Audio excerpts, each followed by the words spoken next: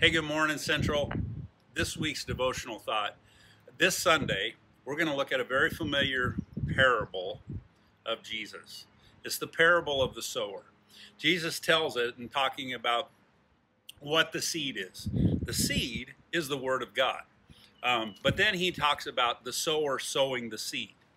And he tells about 4 different types of soils. Maybe you're familiar with them. One is the road, the pathway. You know, we could cast it, but the birds are going to come take it away. Other is rocky soil.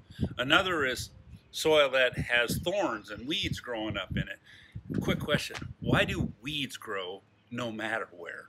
But anyway, and then there is good soil. We know that there's one thing that really matters. Dirt matters. Where we plant our seed really helps determine what it's going to produce.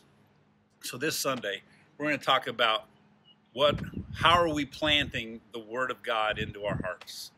The dirt matters. Well, how is the soil of our hearts?